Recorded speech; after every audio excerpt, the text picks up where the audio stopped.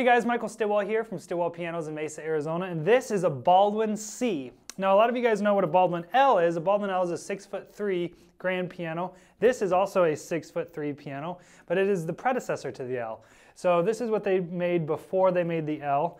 It is called a C, and it is from the golden era. So when we got this piano, the action had already been worked on, rebuilt prior to us getting it, but we needed to refinish the piano and rebuild a lot of the action. We didn't replace too much of it because it was already new stuff, but we did bush all the action parts, which I'm going to take that out and show you in a second. But what we did do is we did it in this really nice dark mahogany hand-rubbed satin lacquer finish. We painted the plate, we shimmed the board, we refinished the soundboard, we restrung the piano, we put a brand new pin block in the piano. We did refinish all the damper heads, all new damper felt as well.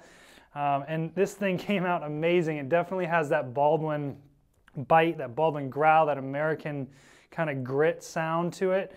And it's very powerful, and it's very, very clean and pure sounding. So let me pull the action and show you what we got going on the inside. Hey guys, now that I got the action out of the piano, I can show you what we've done to the piano. So when we got the piano, it was in really good shape already. We didn't really feel like we needed to replace these hammers. They've already been replaced probably about 30, 40 years ago. So all we did was reshape them. But we did remove every part of the action. We removed the flanges, the shanks, all of the whip-ins, and we rebushed every single center pin in this action. So all the felt is all brand new. We even replaced the key end felt in the back. We put a new upstop rail on the piano, and we rebushed the keys on the balance rail and the front rail. We even put a veneer on the side of the keys. As you can see, this is the original key sticks, but we like to put this nice veneer right here so when you're playing, it doesn't look like old wood in there. It looks like brand new wood.